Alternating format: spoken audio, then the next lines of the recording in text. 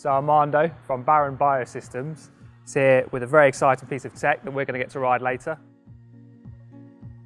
So if you could just talk us through it first, please. Sure, Joe, no problem. What we have here is a product that we're calling BioShift. Okay. And BioShift is an intelligent gear selection system for bicycles. What it does is it takes data from your typical sensors. On this bike we have a speed and cadence sensor as well as a power meter. And when we take that data and also configure the system using the parameters of the individual, the system can then, using an algorithm, determine what is the optimal gear for that rider when they're riding the bike at every given instant. Yeah. So it'd be using my power data and weight and things like that. Exactly. So we've taken your physiological parameters, programmed them into the unit, collect the data from the bike, programmed what kind of gears you have on that bike, yeah, and then we can determine what's the optimal gear for you at every given instant. And then when we interface it to Shimano's Di2 system, not only can we determine what gear is best for you at that instant, but we can also change and shift the gears for you and get you to that gear. So hands-free, optimal gearing all the time. Exactly, precisely. We have set it up so that it'll do it intelligently, because within the gearing system, there's some severe angles. So there's some logic in there to prevent you from using the small and small and the big and big, for example. So we've added some logic in there to prevent that from happening.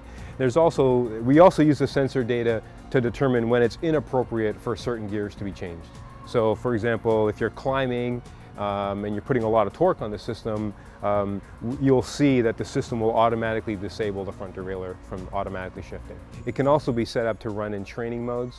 So you can do things like set it up to run in recovery mode while you're out on the road. So rein you in basically if you're, make sure you're not going to go too hard on the recovery days. Exactly, yeah. So it'll do some optimal shifting for certain ranges and then kind of prevent you from going and kind of blowing your recovery ride. Yeah. Okay, so there's certainly some applications today at kind of the high end. But I think the goal eventually, as the prices of power meters and the technology comes down, we've kind of designed it so that it can be run transparently on a bike, so that we don't even need a head unit. It could be embedded into the power meter or embedded into the shifting system. When it's implemented in that way, with that low cost, we can certainly see this technology being put into a great many bikes that will have electronic shifting. So now the good bit, I'm going to get to climb on and have a go, which I've been really excited to do, so I'll jump on, and you can show me how it works. No problem.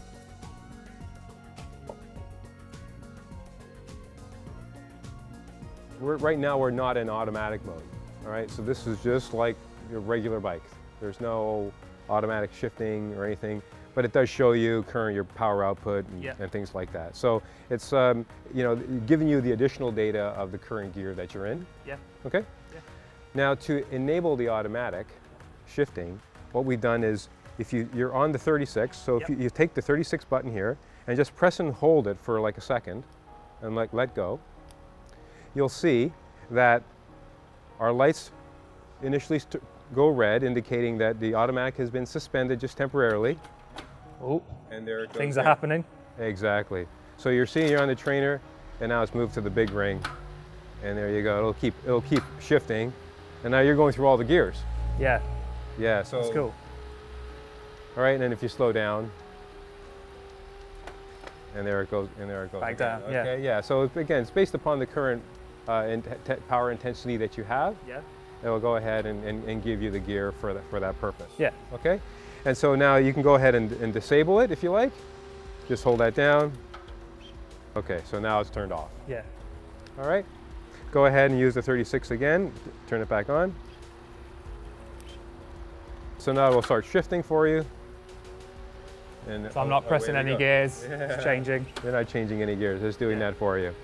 The other interesting thing that the system will allow you to do is to now go into standing. What happens is when you stand, the algorithm needs to change because you don't pedal as fast when you're standing. So what we've done to implement kind of the alternative algorithm for standing is you're going to use the multi-shift function. Okay, so you're going to upshift with the multi-shift function, and then our green light is going to turn blue, and you're going to go ahead and now pedal while you're standing. So try that. hold that down, and now you can go ahead and stand. Okay, cool. Yeah. And now you sit back down again, and then use the downshift multifunction, or multi-shift I mean, your cadence is back down again. So that's your little tutorial. A little 5-minute tutorial. Yeah. And now you're able to go out in the street and go try it out. Look forward to it. Cheers. Okay.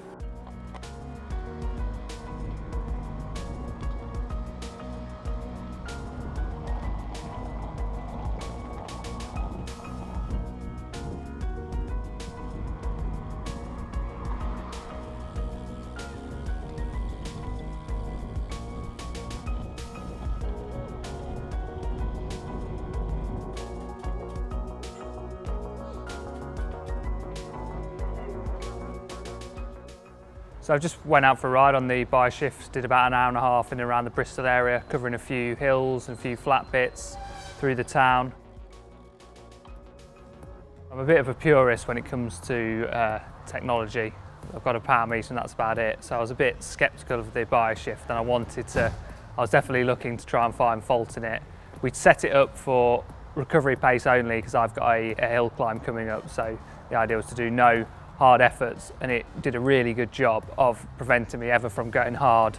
I tried to kind of speed it up, but no matter what I did, it was always kind of gonna go up the block and stop me from doing any more than 180 watts. So although it felt like a kind of frustrating ride because I couldn't go fast when I wanted to go fast, definitely did its job very well, which was to rein in my enthusiasm.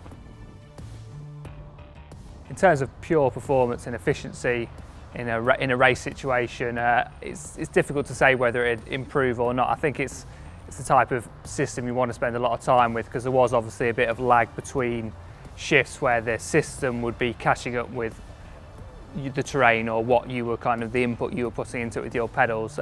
Mondo said that once you've used it for maybe a couple of weeks, you start to be able to predict the programming a bit better, and you can kind of get a bit more out of the system. So I'm sure with anything, any new technology, it needs a bit of practice. So it definitely needs some ironing out. So although it's very new, and obviously there's still problems that need to be ironed out with it, the possibilities for what you could do with a system like that just seem endless. Everyone gathered around it once I'd got back, and we were all chatting about all the different things you could do with training, racing, performance. Coaches could set training plans by the system. So beyond that, on a total beginner level, obviously it helps just with gear selection up climbs and just making sure people are in the right gear. You quite often see out and about on bike when people at very first start, they might just not understand how gears work, and you find people grinding up hills in the 5311, killing the knees. So obviously this is going to help you to just select the optimal gear. It's one less thing to worry about, so your hands are always on the brakes and not worrying about gears. Yeah, it seems like could be a very simple solution. Obviously it's going to be expensive to start with. Another thing I really liked about it was there was no kind of huge new system that you were popping onto your bike. There wasn't a huge computer screen. Eventually it'll be totally integrated into your gear shift, so it can be built onto any bike. You'll never know it's there. You won't need a battery to put in, a huge battery hanging off the bottom of your down tube or anything like that, and that seems to be a nice, clever addition. It's keeping things simple. It's not on the market yet. Still seems to be in a very prototype stage. I feel very, very lucky to be able to have had a go on it. It was a real privilege to be able to go out and try something really cool like that. And I'll be looking forward to seeing it, hopefully in the future, on lots more bikes. You've been watching BikeRadar. We're adding new videos all the time, so don't forget to click subscribe and let us know what you'd like to see more of in the comments below.